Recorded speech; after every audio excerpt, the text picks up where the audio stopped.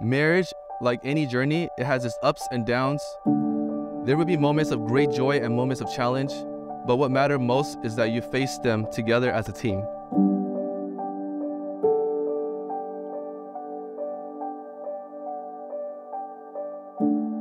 Christina, I still remember the moment I first laid eyes on you, and I thought to myself, damn, I'll never be able to get with her. Now here we are, 11 years later, reading each other vows.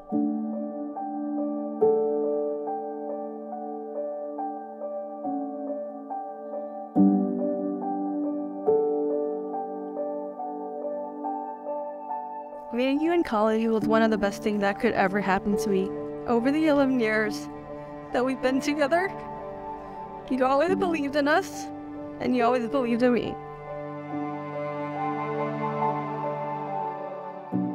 I'm excited and grateful to be able to call you my wife after today. I'll remember this day for the rest of my life, as the day we start another chapter together.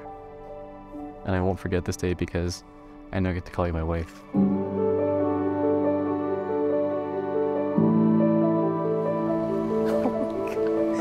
It was a beautiful day.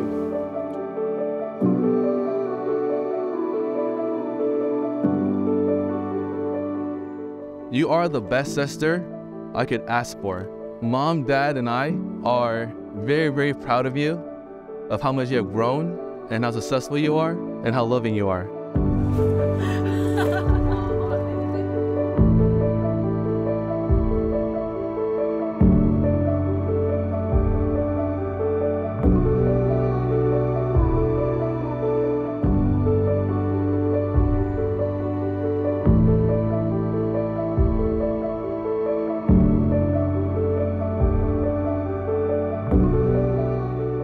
And Terrence, I have known you for so many years, and I'm really happy to finally call you my brother-in-law.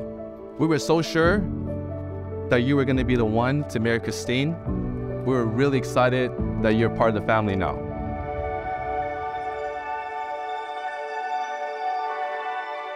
And I promise to cherish you and respect you, to be patient with you, and to work together as a team to achieve our goals.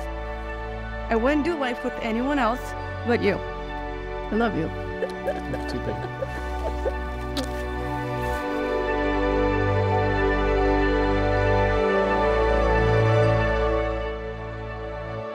I, Terrence Lamb, take you, Christine Fung, I, Christine Fung, take you, Teranze Lamb, to be my lawfully wedded spouse, to be my lawfully wedded spouse, to have and to hold, to have and to hold, from this day forward, from this day forward, for better or for worse, for better or for worse, for richer or poorer, for richer or for poorer, until death do us part.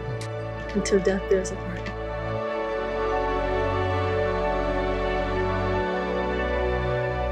And with those words, I now pronounce you husband and wife.